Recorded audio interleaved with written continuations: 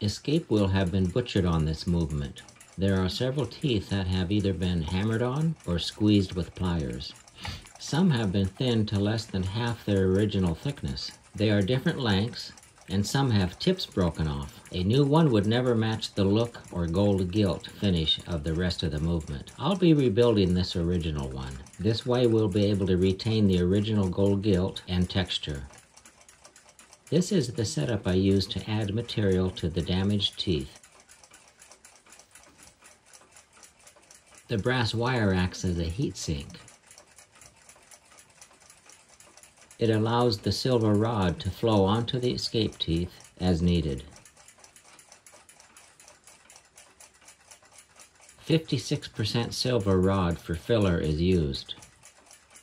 It's much stronger than the parent clock brass, so will outlast and outperform the original brass.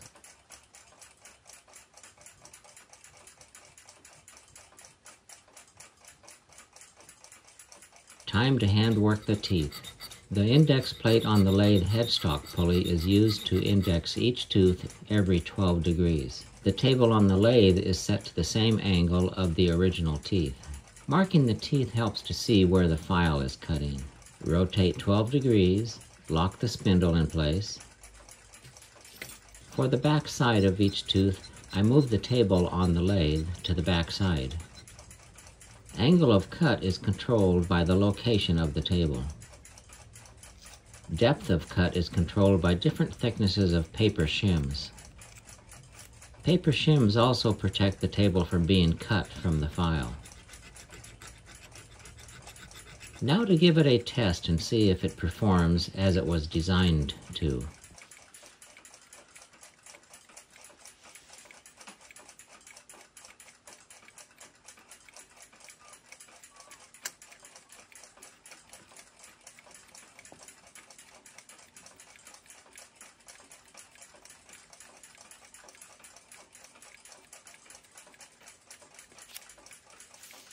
Some radical to hold the balance jewel in place temporarily.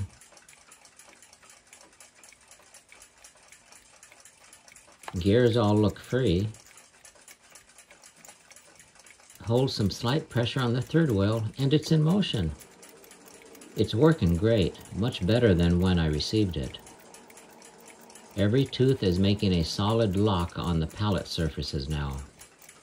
Time to handwork the thickness of the teeth. Quality files from reliable makers perform the best.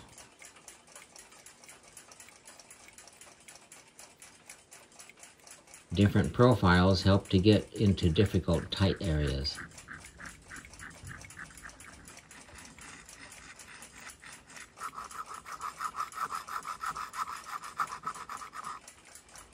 The teeth and rim have been textured to match the gold gilt texture on the rest of the wheel. Polish with a soft brass brush to blend it to the gold gilt finish. It blended in nice. Will look much better once it's put through the final cleaning process. I see someone added 2 plastic shim washers. They shimmed the plates for some reason. It looks like a celluloid plastic. Celluloid hasn't been made since the 1940s. Now to assemble the movement to see if removing the shims has negatively affected the end shake.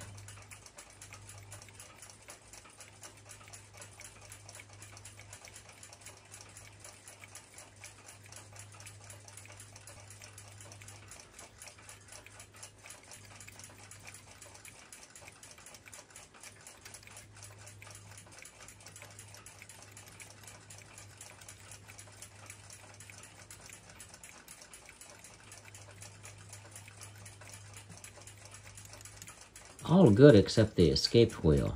No end shake at all. It's going to need to be adjusted. Center wheel.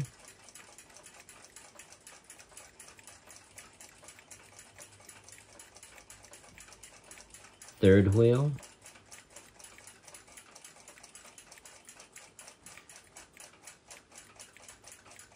Fourth wheel.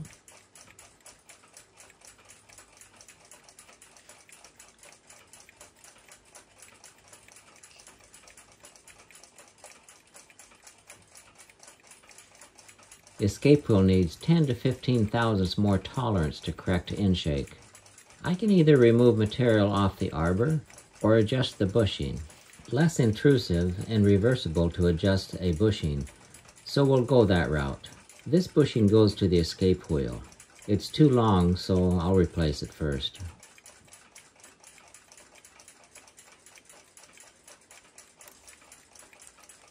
Press the old one out.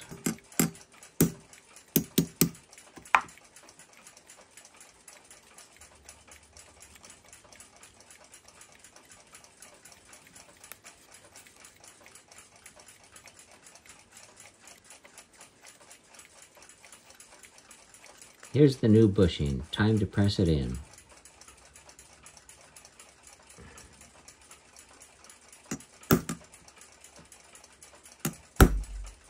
Ream to fit the pivot.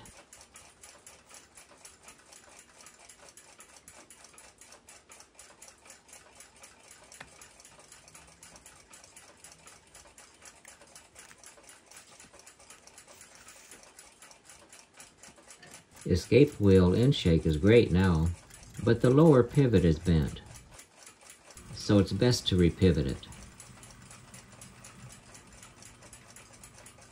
New pivot turned out great. This will help it keep better time. Escape wheel rotates nice and smooth now.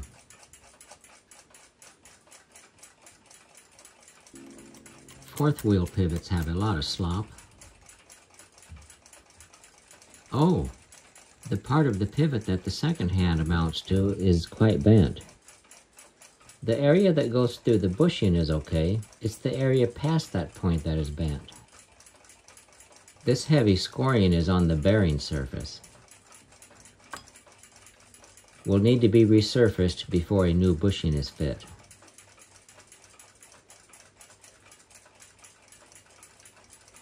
First, to straighten the pivot. Use this dead center to guide the straightening process. Looking good now. The pivot polished up nicely. Mainspring arbor is loose in the barrel. It's allowing the barrel to tilt while in service.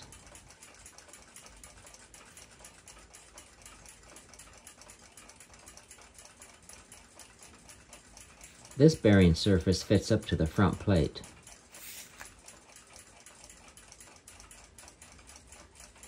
It has two tool marks on it, 180 degrees from each other. Looks like someone grabbed a hold of it with a pair of wire cutters. Raised burrs have been left on each nick.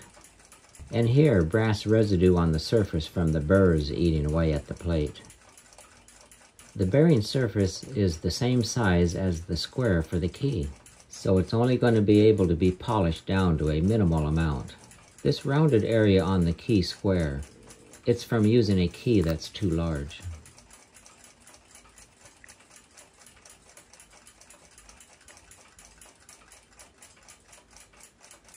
This pivot has tool marks on it as well. They're on the non-working surface, so no issues to deal with. Barrel cap has been butchered. Punch and hammer marks on the surface. This is done to close the hole up instead of installing a bushing.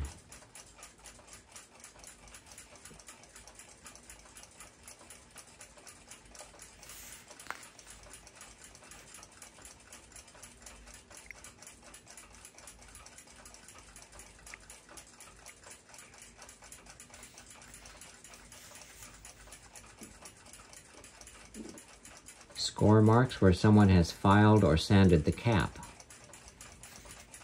The gold gilt has been damaged, probably after it was distorted after hammering on it. These circular marks are from when it was fabricated new.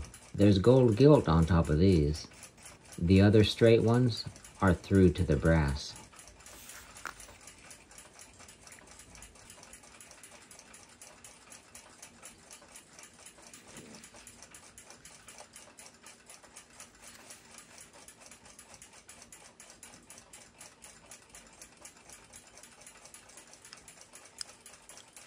It's really worn out of tolerance.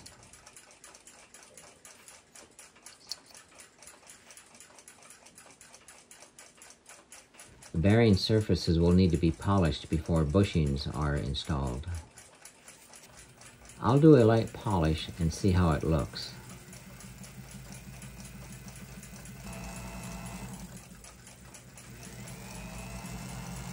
Deep scores.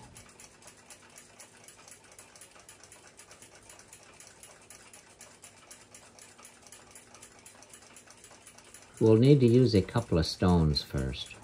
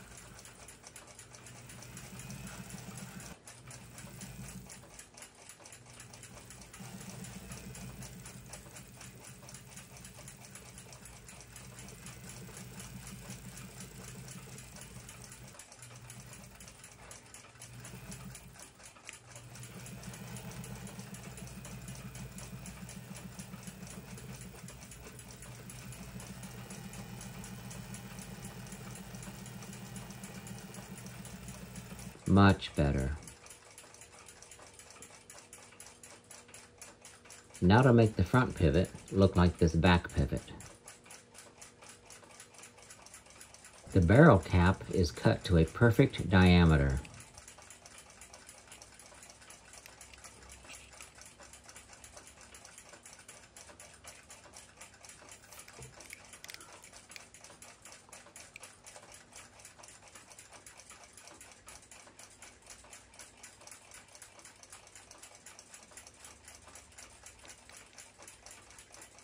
The hole is up to 13 thousandths off center.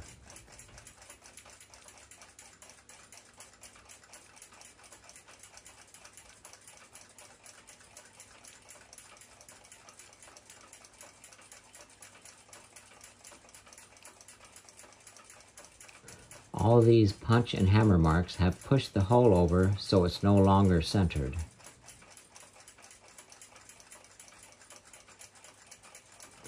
Doing a visual check in a 6-jawed chuck shows just how far off it is.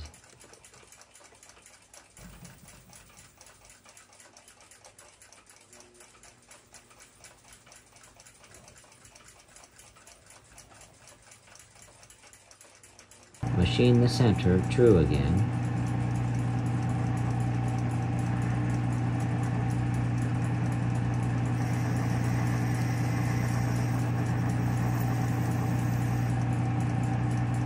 Cut a couple of bushings from a piece of cast brass rod. They're going to fit just fine.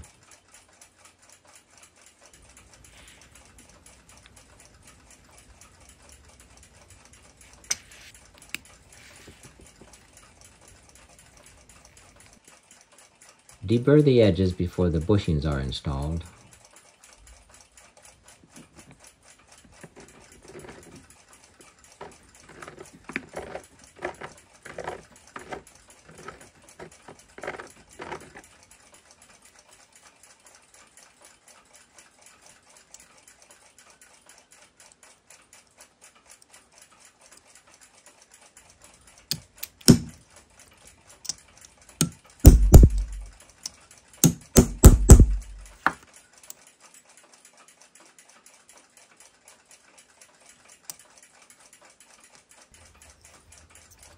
I'll let the bushing protrude beyond each surface so it can be hammered for a nice curl-over fit.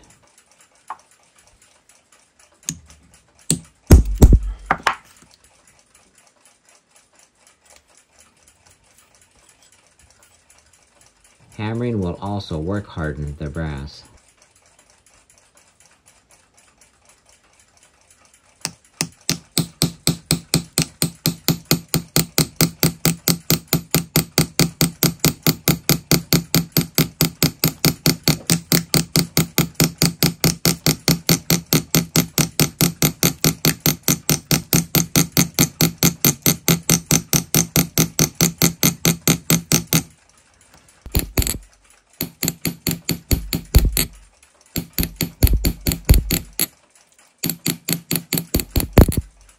about a bored out true and slightly undersized.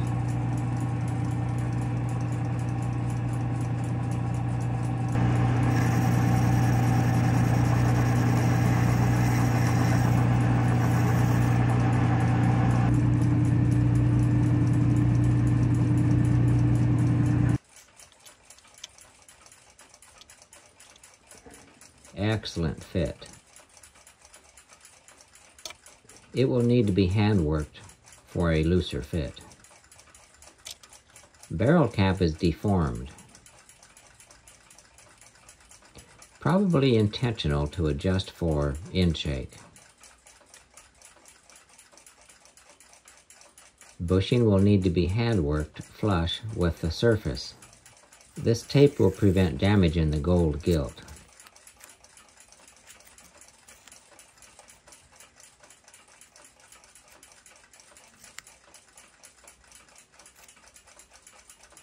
Bluing makes it easier to see where the cut is happening.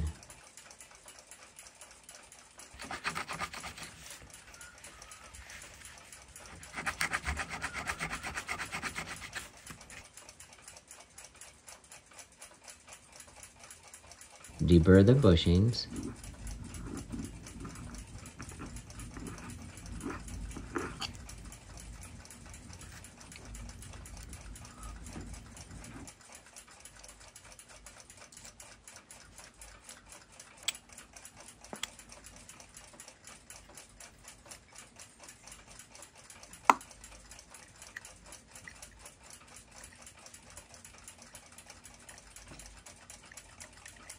Mainspring arbor is loose enough to rattle.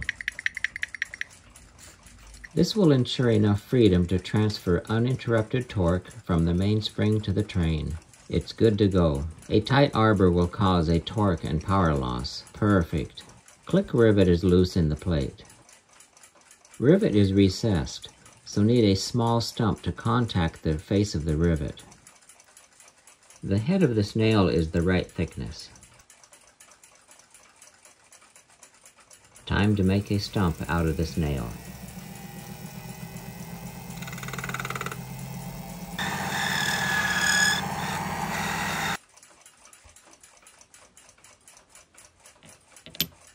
It's backing the rivet up just great. The dial is distressed and has lost over 50% of its silvering. In removing the dial, the number 234 is found hand-stamped on the brass casting of the bezel.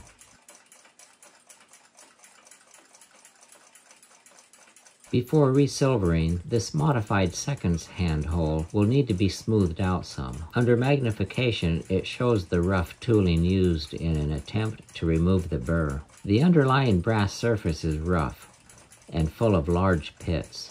The splotches of black areas is oxidized copper, where the brass has been dezinctified. Pits and oxidized areas will need to be cleaned and degreased completely for the silver to have a continuous plating. The pits are too deep to remove.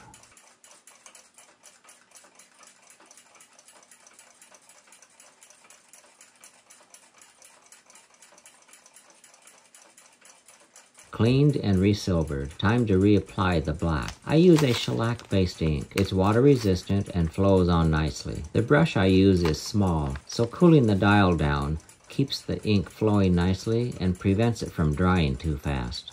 With the condition of the dial so rough, it's important to stay in the lines to prevent staining. A top coat of clear finish has been applied to protect the silvering on the dial. Looks great.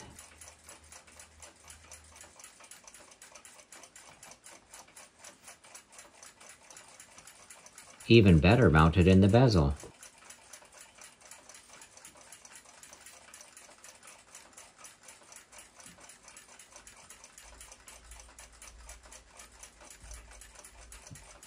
Under magnification, you can see the original pitting and rough surface has been preserved.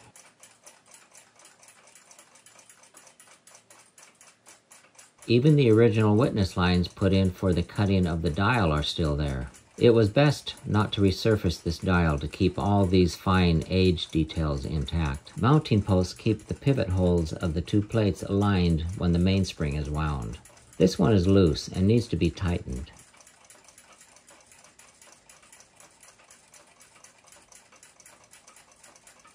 This punch is shaped to fit these particular splines on the post. I'll lightly punch each spline to swage the metal to a snug fit. This anvil will put all the force against the shoulder of the mounting post. It'll protect the threads from becoming deformed.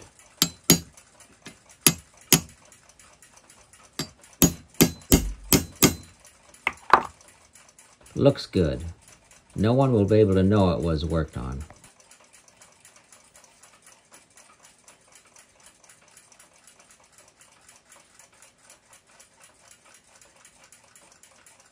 Now to adjust this balance staff jewel setting. The OD is too small. It falls straight through the hole. Needs to be adjusted to a snug friction fit. I'll put a knurl on it by rolling it between a piece of oak hardwood and a file.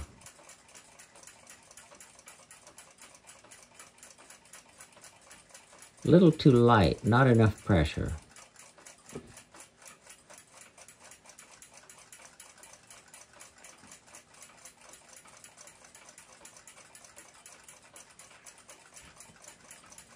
That should do it.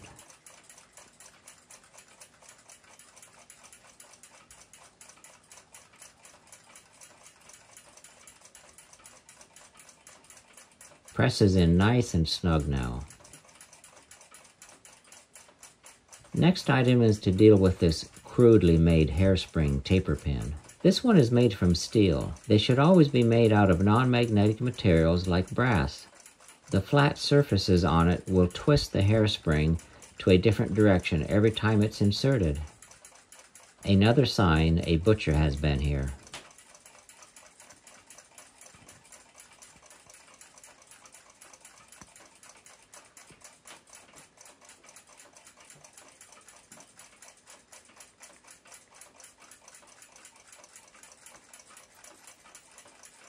I'll put it in to get a general size needed for a replacement. Now to find a good fitting one.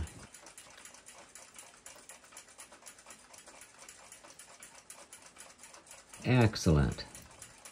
Hairspring needs to be adjusted to a free fit between the regulator pins.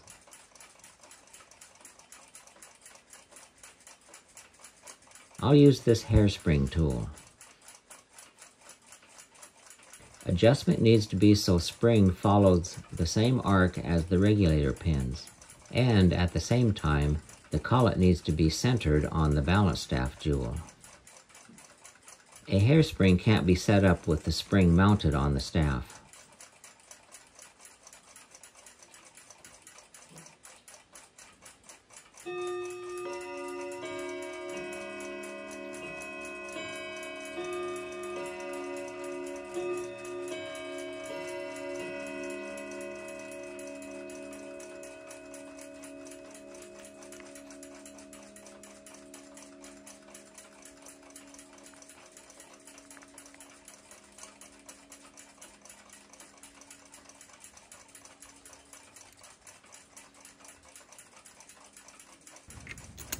Well, I'll power the movement up and hope for the best.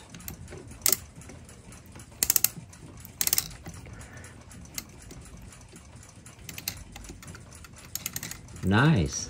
The movement self-started. This is a sign it's been set up correctly. Balance wheel has excellent motion.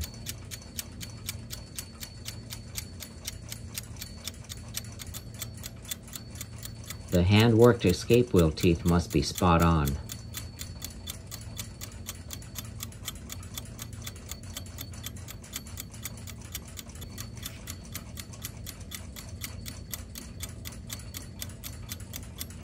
The regulator pin broke from hairspring wear. The brass is worn to 50% of the original thickness in areas. Just too weak for service. If you look real close, you can see 4 or 5 wear spots from the hairspring working on it over the years. This was the most worn spot where it broke. This sharp cut end is where someone cut it shorter for some reason. Many hours of runtime to wear these this deep.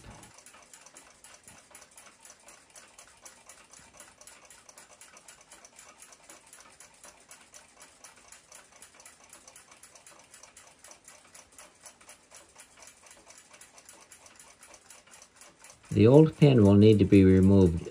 It's been swaged here on the top using a hollow flat surface to punch.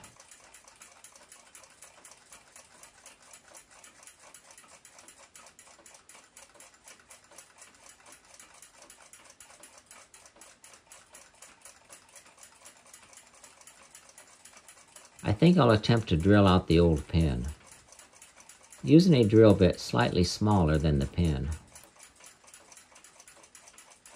Center punching the pin will keep the drill bit centered. Now to drill the pin free from the regulator arm.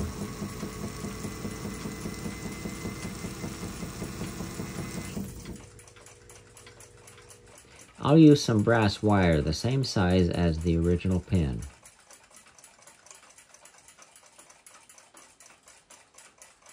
Old pin is 20 thousandths in diameter.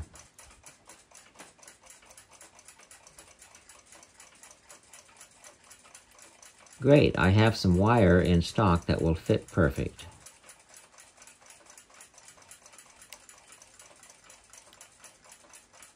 Rough cut a piece slightly longer than what is needed. Since it's wire and not straight rod material, it's going to need to be straightened. First I'll rough straighten it with a couple of wood blocks.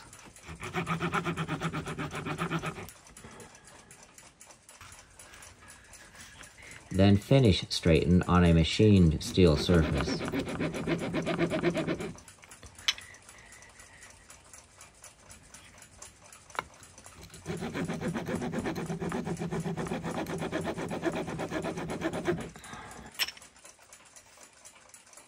Nice and straight.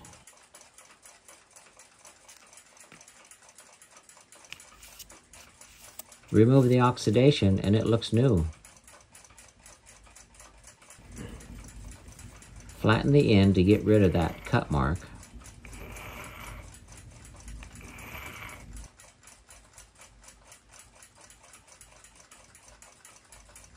A temporary full-scale sketch of the pin to use as a bending guide and to get the correct length and bend. I use a sacrificial copper wire, the same diameter, for a sample.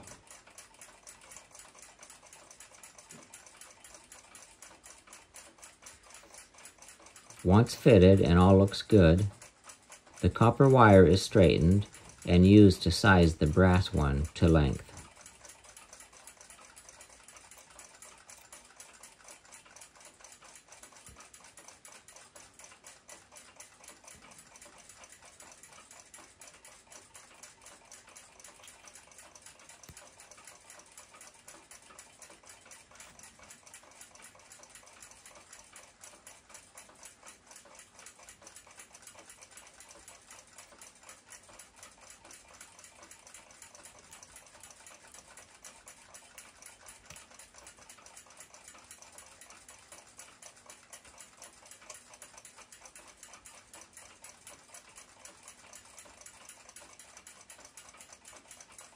Hollow punch fits the pin just right.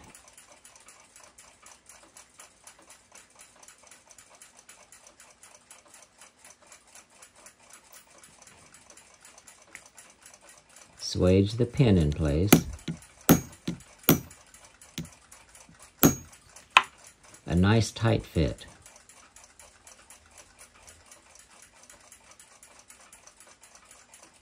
Soft-jawed tweezers prevents leaving nicks and tool marks on the brass.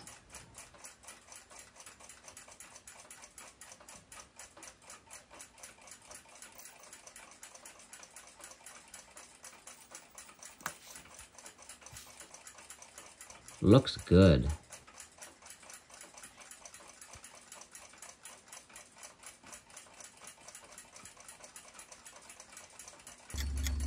Balance spring has good motion between the regulator pins.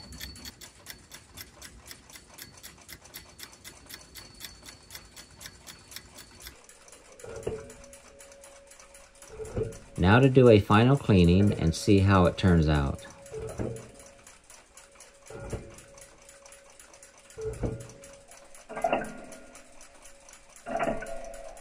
Balance has excellent motion.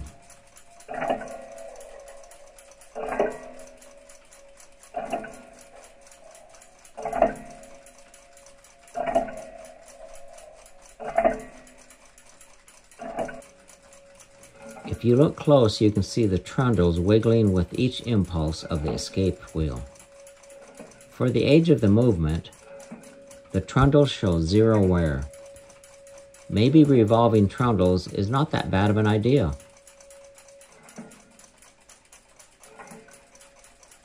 Time to install the movement in the case. There's one fastener hole marked in blue tape for a long screw. It's because there's one long, mismatched long screw. I found a shorter replacement that fits better.